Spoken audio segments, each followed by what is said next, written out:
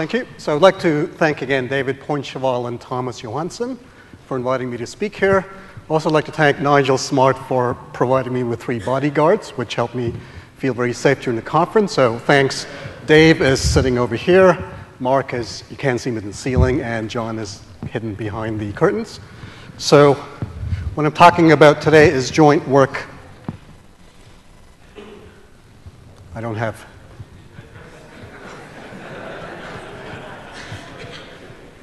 Is that? I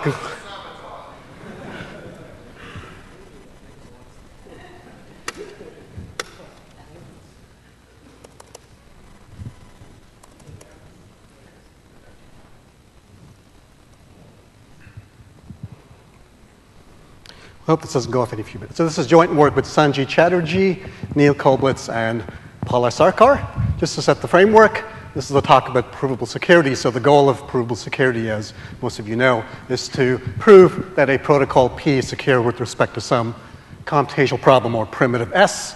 And this process usually has 3 steps to it. There is the requirement of a security definition, which accurately captures the goals of the adversary and its capabilities. There's a statement about the assumptions of the hard problem or the primitive, and there's a reduction of security proof, which uses a hypothetical adversary of the protocol. I call this adversary A to construct an algorithm that breaks the hard problem P. So this is going to go off every few seconds, it looks like. I don't know why, but anyway. So having done such a proof, the question one should always ask is, what practical assurances of security does the proof provide when you deploy the protocol in practice? This is both a very important question and also a very difficult question. And today I want to talk about 3 difficulties with interpreting proofs in practice. I'll focus on tightness of proofs, the multi-user versus the single-user setting, and the non-uniform complexity model. And for concreteness, I'll focus on MAC schemes. Okay, this talk is about what's called practice-oriented provable security, understanding what practical problems, practical protocols, proofs for practical problems can meet in practice. I'm not talking about what people call the foundations of cryptography, where people study interesting theoretical constructions that achieve certain cryptographic goals, and these constructions may or may not be useful for the present. That's not the problem. So I'm not talking about what people typically call the foundations of cryptography. My talk is based on papers available on our website, nutalook.ca. These papers are viewed by many as being highly controversial. I'd like to share with you 2 quotes I received from recent anonymous referee reports for one of our papers. So one referee said, these papers have elicited a wide variety of reactions from the cryptographic community, ranging from visceral hatred to adulation. Another referee was commenting on our critique of this emerging field of leakage resilience, which the referee sees as being a field in its infancy. And the referee says, what one must wonder lies behind his desire to commit infanticide. Yep. So just for the record, our goal in writing these papers isn't to receive adulation, and it's certainly not to commit infanticide.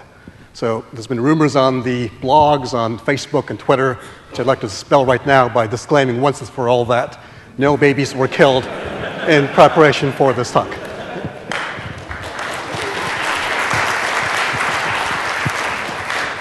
I actually should be a bit more precise. So I arrived in Heathrow Airport Saturday evening, spent the night at the hotel preparing my slides, and all day Sunday. And for dinner Saturday, I did have veal. So I guess in principle, a baby bull was killed in preparation for this talk. I feel terrible about that, and I really should try harder to be a vegetarian. But no human babies were killed in preparation for this talk. And in fact, I've never ever killed any human babies. And I've checked with my co-authors, and they agree that it's wrong to kill human babies. So don't ever do it. Okay? And I guess to be totally clear, it's also wrong to kill human children and human adults. Okay? And I was happy to see this proven last night at the rum session by Alex Dent. A simple corollary of his talk was that it's wrong to kill human babies, human children, and human adults. So I'd like to see that proven formally last night at the rum session. But if you notice carefully, there was a little gap in his proof. It didn't really account for teenagers. Okay? So if you happen to have a human teenager between the age of 12 and 25 that really annoys you, you think carefully about it, and you really want to kill that teenager, that's probably all right. Okay? But other than that, killing babies, children, or adults of the humankind is certainly wrong. Okay, so the first part of my talk will be analyzing tightness. Okay, this is an area that's well known to everyone who works in protocols, and a lot of work is done in trying to address it, but for the most part, I find the issue is sort of swept under the rug. Let me tell you what I mean by tightness. So again, we want to prove a protocol is secure with respect to a primitive or problem S. So we assume there's an algorithm A, which breaks a protocol. I'll assume that A T epsilon breaks the protocol, which means in running time T, the algorithm is successful with probability at least epsilon. So the reduction then is an algorithm R, which uses A as a subroutine and solves the problem S. So we'll suppose the reduction algorithm R solves a problem in time T primed with probability of success at least epsilon primed. So what this theorem then tells you is that if the primitive is T primed, epsilon primed secure, then the protocol is T epsilon secure. That's what the security proofs gives you. The proof is set to be tight if T primed and T are approximately equal to each other, as are epsilon primed and epsilon. And tight proofs are desirable because then the assumptions you make about the well-studied primitive or hard problem are directly translated into the assurances for the protocol. The proof gives you a very nice assurance from your assumptions about the hard problem. The proof is non-tight, on the other hand, if T is a lot less than T primed, or if epsilon is a lot greater than epsilon primed. And non-tight proofs are less desirable because then you don't get the same assurance for the protocol as you assume for the hard problem. So the tightness gap I'll call the ratio of the time success probability for the hard problem and for the protocol you get from the proof. So as an example, where we mostly know this classic now proof by Blary and Rogaway for full domain hash RSA. The proof is non-tight, the tightness gap being equal to the number of queries that the adversary makes to the random oracle. This can, in general, be quite large. So for concreteness, let's suppose n is an RSA modulus of length 1,024 bits. The assumption we can make about the hard problem is that the RSA problem can't be solved for these parameters of T primed and epsilon primed. This we get from the number field sieve. Okay, so suppose that's a forger, T epsilon forger of the RSA full domain hash scheme makes at most 2 to the 60 hash queries. Then the Blary-Rogaway proof uses this algorithm to T epsilon over 260 solve the RSA problem. Okay, so the conclusion you get from this proof is that if that RSA full domain hash is T epsilon secure for T divided by epsilon at most 2 to the power 20. Again, under the assumption stated here. So there's a tightness gap in this proof of 2 to the power 60. The result being, if you use a 1,000-bit RSA modulus, the assurance from the proof is really a lot less than you would like in practice. 1,000,000 is not a very large security assurance. Well, of course, if you want the assurance of 2 to the 80, you can increase your RSA modulus. In this case, increase n to be a 4,000-bit RSA modulus, and then you get the desired level of assurance from the proof, except if now you now incur a performance hit because the modulus is a lot larger. Okay? But in practice, no one takes these recommendations seriously. So I don't know of a single standardized protocol supported by a non-tight proof where the parameters were increased because the proof was non-tight. I also don't know of a single implementation of any protocol where the parameters were increased because the supporting proof for that protocol was non-tight. Okay. Also, if your primitive happens to be, say, AES, which you have in hardware, and you have a non-tight proof that assumes AES is a pseudorandom function, you can't increase the parameters of AES in any easy way to account for the non-tightness in proofs. If your protocol is a pairing-based protocol and you want to use it at the 128-bit level for which BN curves are ideally suited, and your proof is a very non-tight proof, you can't increase the parameters of the BN curve. You need a curve with the right embedding degree. These things may not even exist. So you have a really big penalty performance if you really want to increase parameters for a pairing-based protocol to account for non-tightness in a security proof. So in the literature, most proofs are non-tight, and there's no common way of dealing with the non-tightness. Here's one example I found from a survey paper by Boyan on ID-based encryption. So Boyan compares the tightness of the reductions for the Bonnet-Franklin Sakai-Kasahara, and the Bonnet-Boyend ID-based encryption schemes.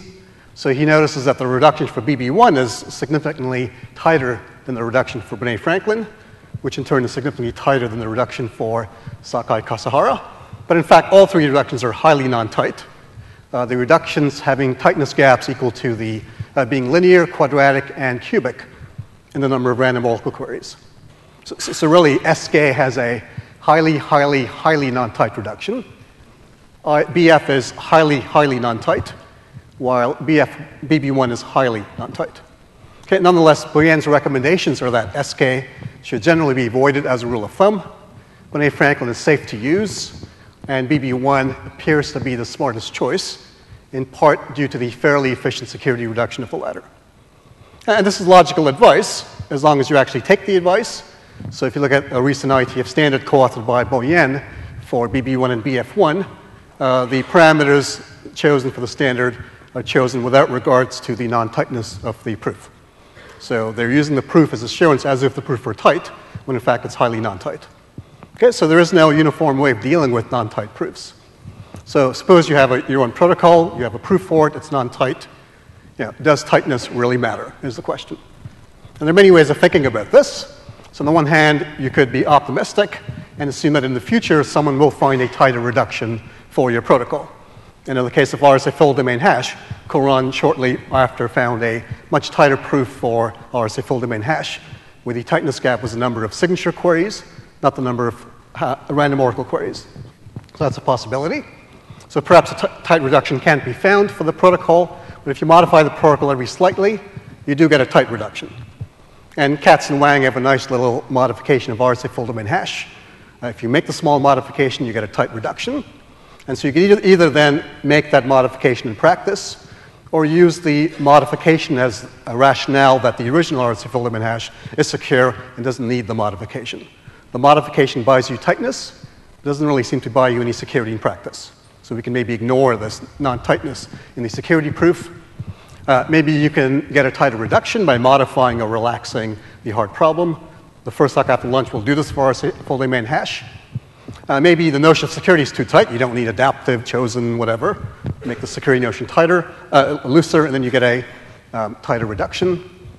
Maybe the protocol is secure, even though a tight reduction just doesn't exist.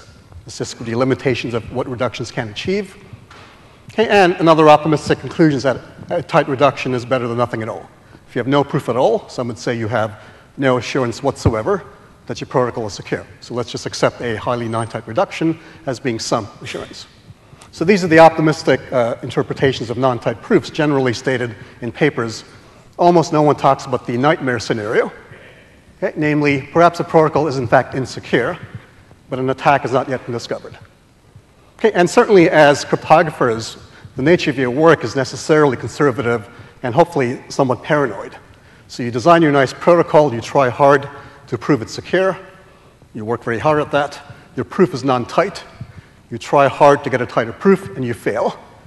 So I think your conservative and paranoid nature must lead you to conclude that I can't make this proof tighter because there exists an attack which I haven't found as yet.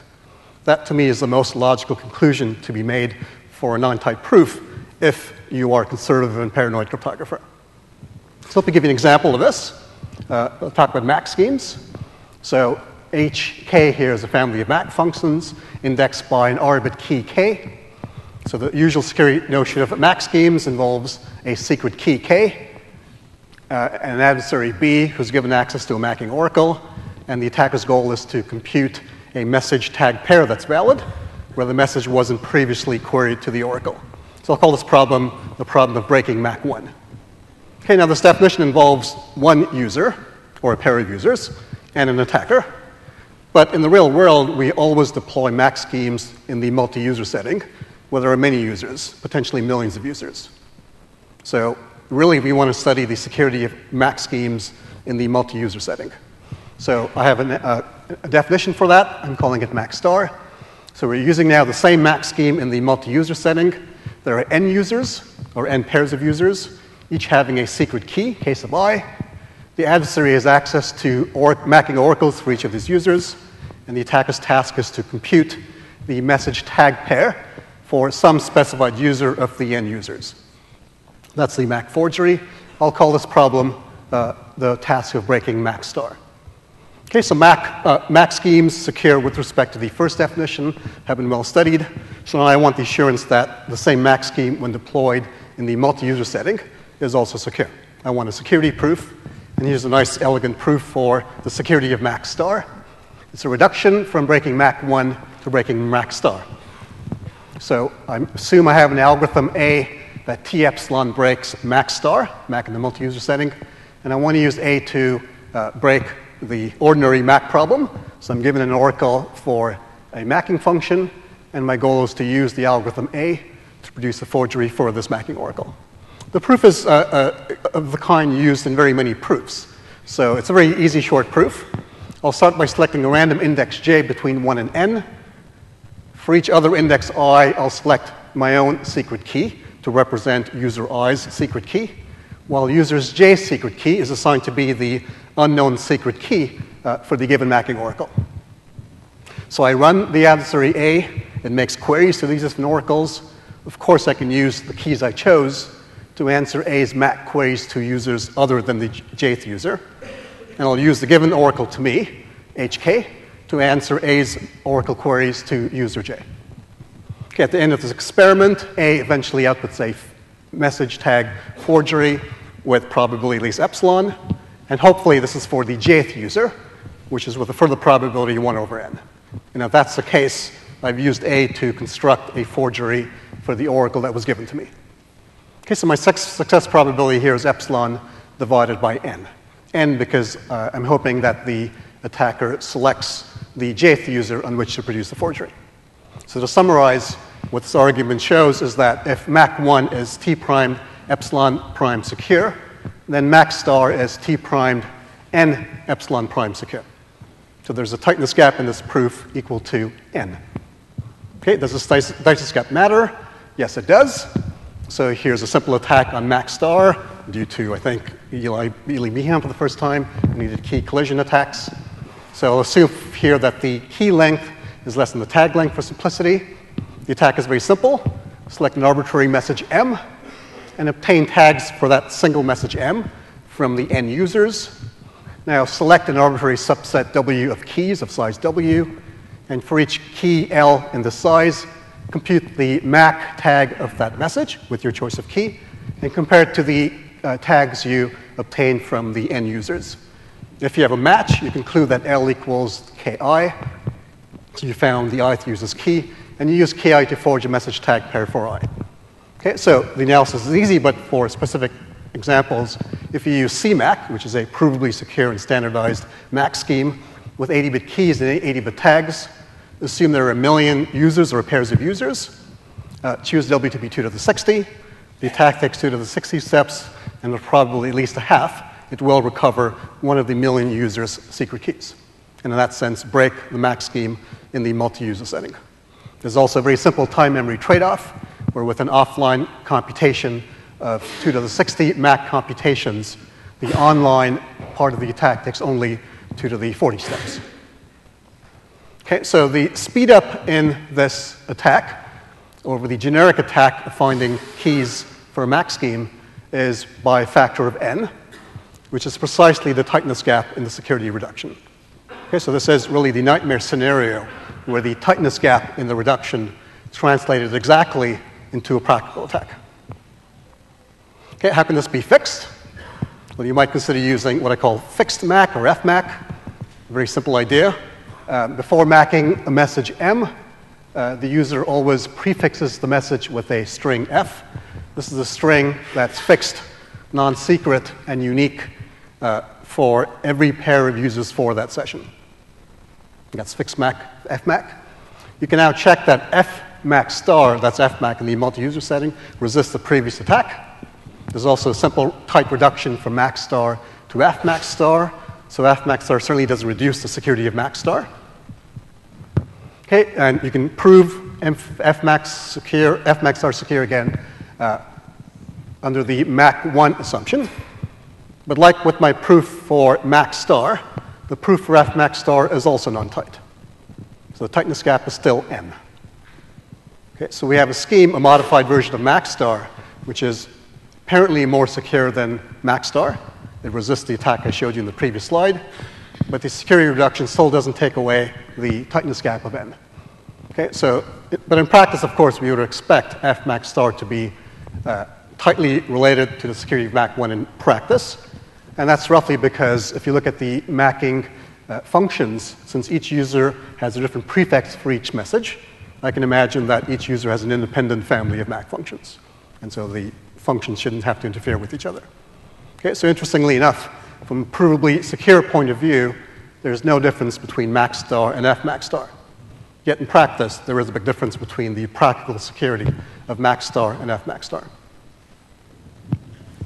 Okay, so this element of Maxstar appears in several other protocols I found in the literature, this tightness gap as a result of the proof for Maxstar.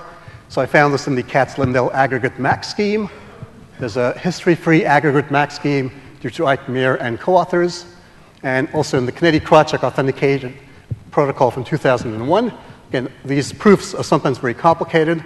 A small element of these proofs includes precisely the proof I showed you for Maxstar. So these proofs inherit that tightness gap and also the attack. So this gap appears in several published proofs.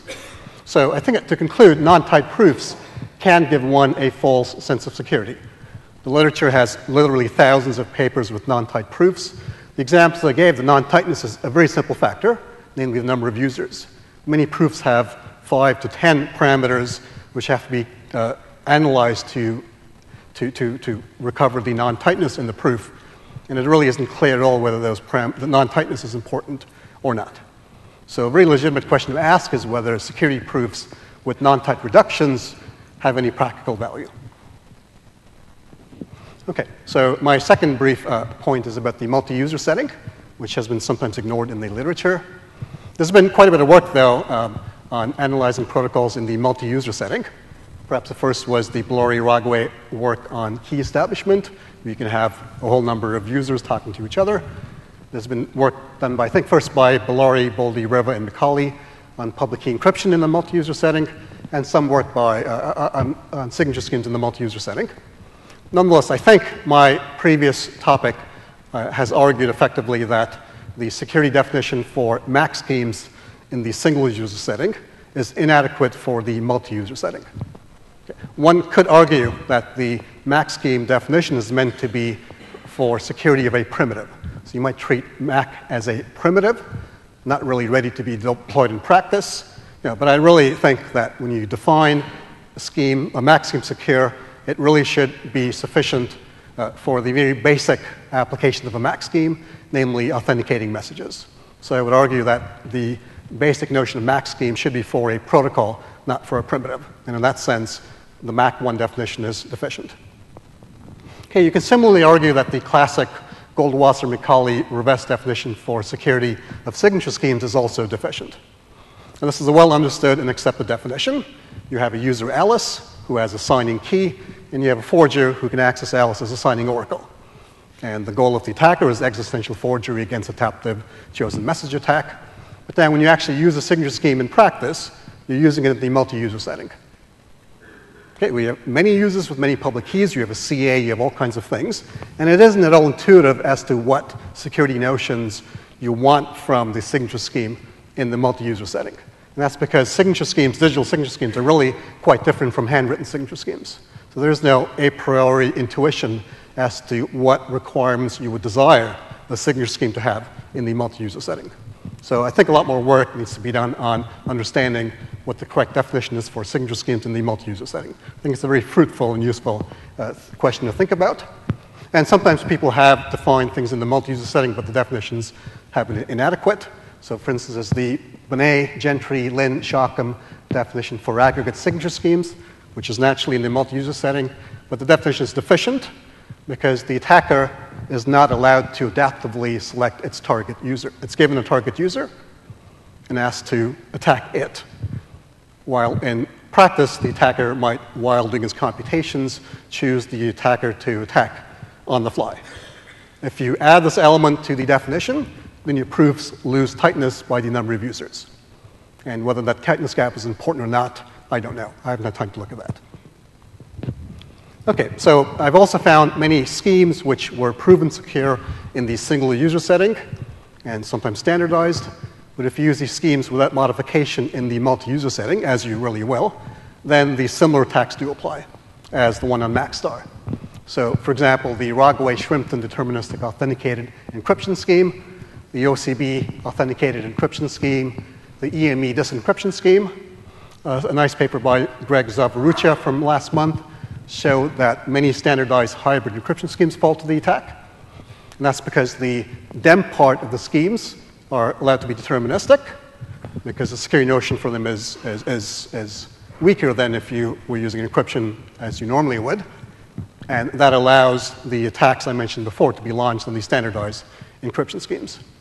And also Krawczuk's extract, then expand key derivation scheme from Crypto 2010 also falls to the same attack I described on Maxstar. And that's because in practice, you would deploy these schemes in the multi-user setting, whereas the analysis and proofs are all in the single user setting. Okay, so the question I really think I'm posing here is, should we be suspicious of security definitions and theorems that are in the single user setting, when in fact these protocols are always deployed in the multi-user setting? Okay, my third point is about the non-uniform complexity model in cryptography. And the issue of non-uniformity versus uniformity is really just a semantic thing. The real issue is whether you can use non-constructive arguments in practice-oriented provable security theorems and hope that the theorems are meaningful in practice. That's really the point of this topic. Non-uniformity and uniformity is just semantics. I've chosen this language because people seem more comfortable with it. But it's really not the main point of this topic. So I'll focus on HMAC, and more precisely HMAC when MD5 is the underlying hash function. All right, so I'll let F be the MD5 compression function. H is the MD5 iterated hash function with IV denoted here. So then the NMAC scheme proposed by Bellari, Canetti, and Krawczuk has two keys, and it macs a message by first hashing the message with the second key serving as the IV, padding the resulting hash value to get a full message block, and then applying the compression function to the padded block with the first secret key. That's NMAC, which was not desirable in practice because it has two keys, and also the keys appear as the IV. And so NMAC is modified to HMAC, which I won't describe because the main security argument for HMAC is really the one for NMAC. To go from NMAC to HMAC security is rather simple. So I'll focus in this talk on NMAC, as defined here. Okay, so the Bellari, Canetti, Krawczuk proof of '96 was a very elementary, elegant proof. It had two assumptions, that the compression function is a secure MAC scheme, and that H is a collision-resistant hash function. The conclusion being that NMAC is a secure MAC scheme. However, of course, Professor Wang's collisions on MD5 in SHA-1 and 2005 meant that the proof was useless as a security guarantee for HMAC with MD5 or SHA-1. And to restore confidence then in the security of HMAC in practice, Bellari proposed a new proof in 2006 for NMAC as a pseudorandom function. And the proof had the nice property that it only assumed that the compression function is a secure pseudorandom function. There's no longer any requirement for the hash function to be collision resistant. So here's Bellari's theorem from 2006, concisely stated. If the compression function is a secure PRF, then the MAC scheme is also a secure PRF. However, Bellari's proof is in the non-uniform complexity model. So this is a model of complexity where you can imagine a whole series of Boolean circuits, one for each input size. And one is only concerned with the existence of such circuits, not whether they can be officially constructed or not. Equivalently, you can view a non-uniform algorithm as being an ordinary Turing machine, a program, which also has a set of advice strings, one string for each input size. And these strings only have to exist. We're not concerned with how these strings are actually found. So they might well be unconstructable, by which I mean no one knows how to construct them efficiently. That's what a non-uniform algorithm is. So security proofs in the non-uniform model have sometimes been said to be very desired because their conclusions are stronger than in the uniform model. So I found a quote from an early paper by Shafi Goldwasser, who says, "The most meaningful proofs of security are necessarily those proved with respect to the most powerful adversary. To this end, we should let the polynomial time adversary be not only probabilistic, but also non-uniform." Okay, so of course, it's desirable to prove theorems where the conclusion here is as strong as possible. So namely, security even against non-uniform adversaries. The problem, though, is that when your conclusion is in a non-uniform model, so is your hypothesis. And when your hypothesis is in a non-uniform model, on the one hand, it might be very hard to analyze, and secondly, it actually might be a lot easier to break the primitive in a non-uniform model than it is in the uniform model. So, in fact, generally, theorems in the non-uniform model are less desirable because, as I said, it's difficult to assess the hypothesis in the non-uniform model, and typically the hypotheses are a lot stronger in the non-uniform model than they would be in the uniform model. And of course, we saw really nice examples of this at the RUM session talk by Bernstein and Longa last night. Okay, so back to the PRF assumption in Bellari's theorem. The usual assumption is that a compression function is T epsilon Q secure if adversaries with running time at most T, making at most Q oracle queries, and have advantage at most epsilon of deciding whether an oracle O given to it is either a purely random oracle or one of those functions with a secret hidden key. This is the standard notion for PRF security. Okay, for MD5, for example, the fastest attack that's known on breaking PRFness with respect to this definition is exhaustive key search. So given a few message function pairs, all you can really do is pick a key and check to see whether the message function pairs given to you agree for your key. And so your running time is T, and your advantage is T over 2 to the 128. So you win if you, by chance, pick the right key when doing exhaustive key search. If you don't, you just guess whether the oracle is random or an actual function. And you can see then that the advantage of the attacker is T over 2 to the power 128. So the time success probability advantage for exhaustive key search of MD5 is 2 to the power 128. Okay, so when evaluating the conditions under which Bellari's theorem applies in practice, Bellari assumes that exhaustive key search, the one I described here, is in fact the fastest generic attack for breaking PRFness of F. Okay. But in fact, there are certainly more effective and faster generic algorithms in the non-uniform model. So let me tell you one. So we'll assume that the compression function has good randomness properties, in the sense I'll make more clear in the next few lines. So for a compression function value x, I'll let u of x be a function which outputs a fixed bit of x. So maybe the 19th bit or the XOR of the first 16 bits, anything you want, it outputs a fixed bit.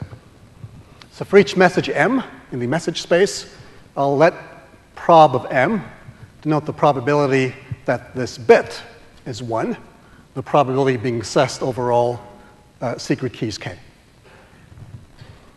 And I'll let m star now be a message for which this probability is maximum. Okay, so I claim that the probability of m star is at least half plus 1 over 2 to the 64. And a simple argument for that is to fix the message. Consider this function which produces a bit as the key varies, as defining a random walk. In the forward direction, if the bit is a 1, and in the backwards direction, if the bit is a 0. Okay, we know that the standard deviation for a random walk from the starting point is square root of the number of steps. So you expect there to be a lot of random walks, which end up 2 to the 64 steps away from the starting point, either on the left or the right. You expect there to be one on the right. Pick such an m star. And its probability is at least half plus 1 over 2 to the 64. So such an m star certainly would exist for any naturally constructed family of compression functions. Now you have your algorithm for breaking PRFness of F. Query m star to the oracle. If the oracle response has a bit 1, then you guess that the oracle must be a compression function. Otherwise, you guess that the oracle is random. The running time of this attack is 1. You make only one query, and its advantage is at least 1 over 2 to the 64. So the time success probability ratio for this non-uniform attack on PRFness is 2 to the 64 versus 2 to the 128 for exhaustive key search. Okay? And this is a massive difference when you're concerned with practice-oriented provable security. It's really a very massive difference. All right, so let's interpret Blori's proof in practice. Let's suppose messages are 1 million blocks in length for concreteness.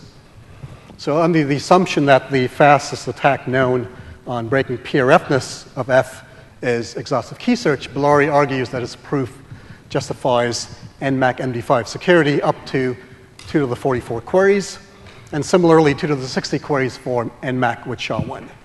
Okay. But in fact, as I noticed, there are faster attacks that likely exist on pseudorandomness in the non-uniform model. And if you take these attacks, which you must because Blori's proof is highly non-constructible, because it uses this idea of coin fixing to reduce the running time of the attacker in the proof, thereby drastically reducing the tightness gap in the proof.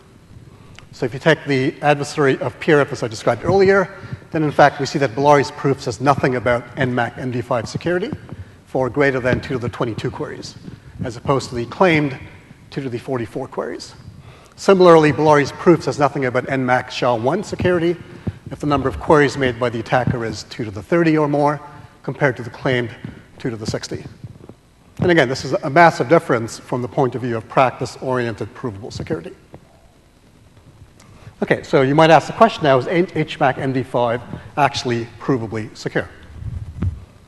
So in our paper, we do give a tighter proof than the one Blori gave in the process of solving an open problem that he claimed was interesting.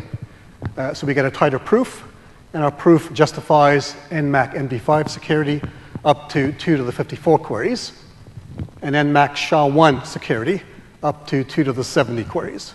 And this is essentially optimal in light of known birthday attacks on these MAC schemes. So we've almost proven HMAC MD5 secure. However, our proof has a large tightness gap, namely 1 equal to 9n squared.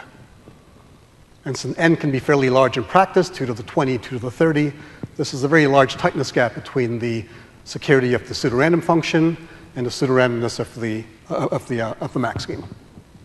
Also, our proof is in the single user setting, which is deficient.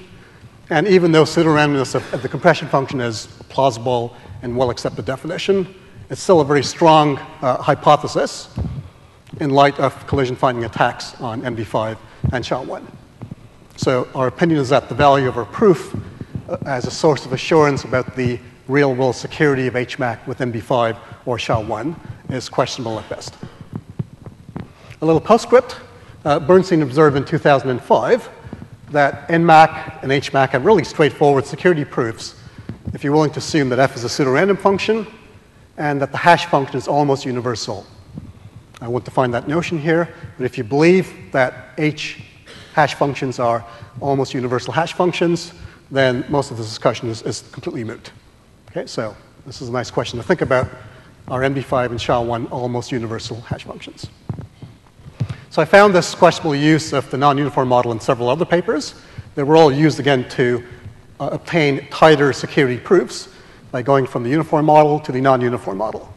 So I found one in the multi-property preserving hash domain extension paper of Blori and Riston part. There's a sandwich hash MAC scheme of Yasuda, a paper in AsiaCrypt by Yasuda on boosting Merkle Damgard hashing for MACs, and a leakage-resilient stream ciphers from pseudorandom bit generators. All these papers switched to the non-uniform model to get tighter reductions in their proofs, except their hypotheses now are also in the non-uniform model. So therefore, they're much stronger, and it isn't clear at all what's been gained by moving to the non-uniform model, if anything at all. So the question I want to leave you with is, should unconstructible security theorem proofs in the non-uniform model be totally rejected? Okay, so I would like to make some concluding remarks. So what's the significance of our work to cryptography? So I think if you're a theoretician, right, who works in the foundations of cryptography, and you view your work as having maybe long-term applications, but you don't care about applications in the near term, our results are totally irrelevant to you, right? Because typically the non-tightness in proofs, the tightness gaps arise from factors that are polynomial in the security parameters. So asymptotically, they mean nothing at all. The number of users in the scheme is typically polynomial in the security parameters, so whether you're in the single or multi-user setting shouldn't really make a big difference. And of course, a non-uniform complexity model is a perfectly valid model in complexity theory. So if you work in foundations and you don't care about practice, our results should mean nothing to you. If you're a practitioner who uses security proofs as a tool, as one tool, to assess whether your scheme is secure or not, but you rely more heavily on extensive cryptanalysis and sound engineering principles, and you really shouldn't be alarmed by any of our observations. At best, and I hope you at least treat our work as light entertainment, and that should be it. Okay? However, if you happen to be a cryptographer who believes that a security proof is essential and perhaps the only way to gain confidence in the practical security of a protocol, then you really should be much more concerned by our observations. In fact, I claim you should be very skeptical of non-tight proofs, proofs in the single user setting, and proofs in the non-uniform complexity model, and perhaps even totally reject these proofs as just mere heuristic arguments for the security of your protocol. Okay, so I think in conclusion, there's a lot of interesting, useful, relevant work to be done in understanding what security proofs really give you in practice. I'm proposing this interesting field of COPS, which I think will be a very fruitful field, as it has been for us. You know, some of the questions that arose from the lecture today is, I'll repeat them, is a non-tight proof of any value in practice? Should one be suspicious of security definitions that are in the single user setting? Should unconstructible security proofs in the non-uniform model be rejected completely? Are HMAC MD5 and HMAC SHA-1 provably secure in any reasonable sense? And these questions, I think, are all more relevant to practice that concerns a lot of people have about the random oracle assumption in security proofs. Okay, so experience we had with our HMAC paper we submitted to ePrint in February, where we claimed that Bellari's proof, because it used a non-constructible argument, was flawed. We explained by flaw we meant that it resulted in a proof where the hypotheses couldn't be tested. And I was very surprised by the reaction from people, whether by email and blogs. Their main concern was that the proof is mathematically correct, that we were wrong to imply that it's wrong by saying it's flawed. The main point was the proof is mathematically correct. So, I mean, the main goal of practice-oriented proof of security really should be about obtaining concrete security assurances, not just mathematical formalism and correctness. So it really bothered me that no one seemed concerned about the fact that Bellari's proof, in fact, offered a lot more assurance in practice for HMAC than it had claimed. They were more concerned with the fact that the proof is mathematically correct, and that all that seems to matter.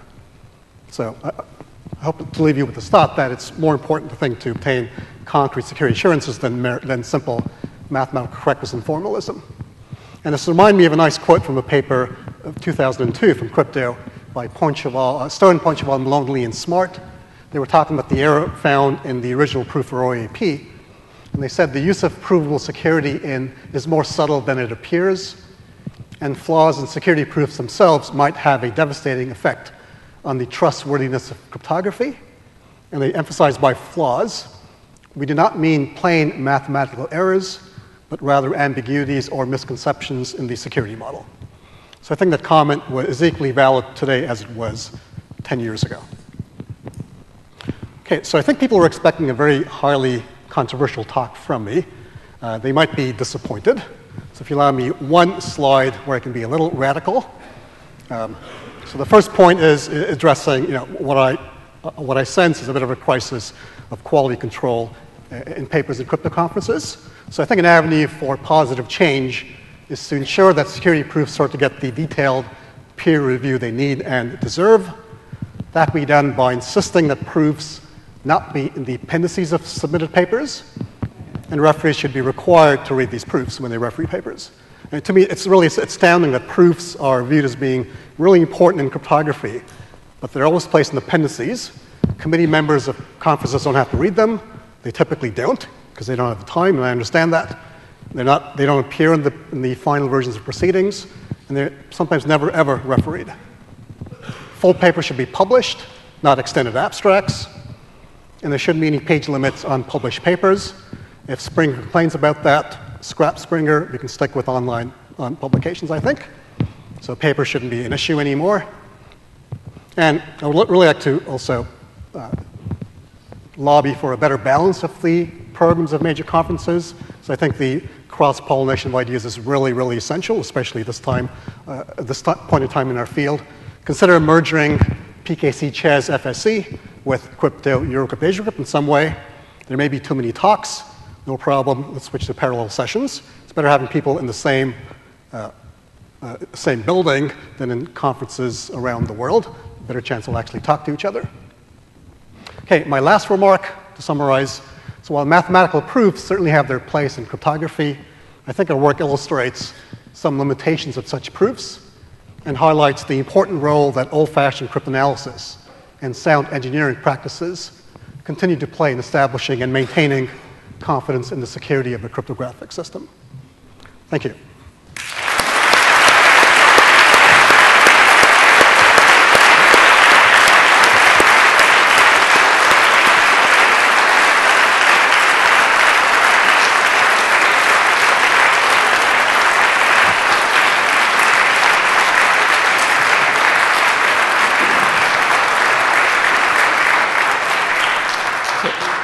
Thank you, Alfred. Do you have any question? Hello. So what about TCC? I see you left TCC out of your merging proposal.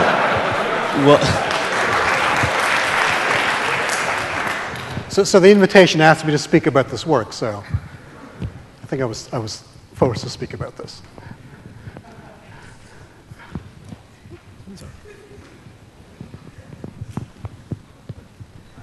One thing that was actually underlying the talk as I heard it, but I want to bring it more to the forefront. Proofs of security is really one of the best, if not the best, way that we have to distinguish things that are secure from things that are not. So I hope this demonstration of shortcomings in published paper don't leave people wanting to abandon proofs. The issue is use proofs. I mean, HMAC is probably the prime example. I want you probably the only example that we have in cryptography of a mode of operation that remained 2 to the 54 secure, and the underlying primitive that it uses is utterly broken. And it's probably because it was designed with the ability to prove security in mind. Sure. So I hope it's clear. Proofs will always play a role in cryptography. There's no danger in the future of people abandoning proofs. There's a lot of people doing proofs. I don't expect them to stop doing proofs overnight. So proofs will always be around. It'll always be fruitful, but there's a lot more work to be done in understanding what these proofs actually mean in practice. Was there a question? Yeah. So the evidence suggests that any paper being longer than 30 pages including appendix will be skipped from crypto in the course and be referred to the journal psychology immediately. What do you think about such a proposal? A proposal about papers being 30 pages or more being switched to the journal. That's for the ICA board to sort out. I really haven't been engaged in those discussions. I just think, at some point, we shouldn't worry about the length of a paper. If the proofs are that important, we should be able to read them and have referees read them and insist that referees review them. Was there a question? No? Yes? Your definition of 8-bit security for RSA was time overhead from time security. So if this is the definition, if I invest to the 60 times, then I expect by the minus security. This is exactly what the RSA or IB. No, certainly no, but it's just so the question was, I had the assumed security of RSA as being 2 to the 80 in terms of a time divided by success probability ratio. So really, the evidence we have is that if you have running time 2 to the 80, then you can break RSA with probability 1. Yes, but there is no nice trade-off between T and epsilon that I know of. So the only real parameter I see in papers is T over epsilon being in most 2 to the 80. That's the best I have to work with. And it certainly would be a lot more interesting to understand what that real ratio should be when you make assumptions about the hardness of RSA.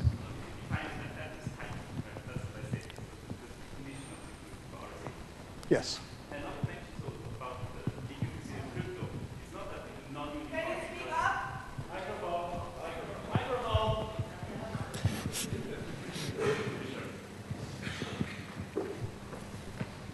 you set it to non-uniform to gain efficiency or something. That's not the reason. The reason is we simply have no clue how to do it uniformly. We don't have like non-uniform dense model theorems and so on to do this leakage resilient crypto things uniformly. It's open. But I was quite sure in your paper you did mention that you did have a proof for your protocol in the uniform model. We said no. We said that there are uniform proofs of the dense model theorem, and using this, there might be chances to get the entire proof uniform, but there are still lots of things that we don't know how to do. So, sure, okay, it's not an efficiency issue. Sure. It's open. But yeah, but your paper did though say that you prefer the non-uniform model because you get a tighter reduction. Oh, the dense model theorem is extremely non-tight yes. if it's uniform. Yes. Yeah. And the thing is, so the conclusion is you get a tighter reduction, but your hypothesis now is necessarily stronger because you can break pseudorandom bit generators a lot faster in the non-uniform model than in the uniform model. My little attack on pseudorandomness applies equally well to pseudorandom bit generators. Yeah.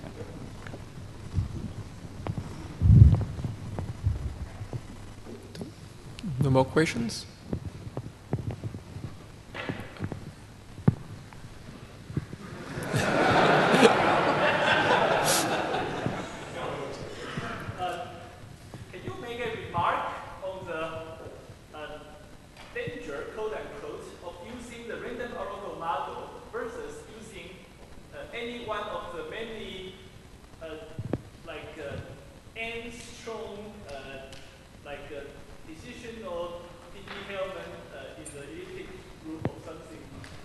Let's see. The probability regression of assumptions problem,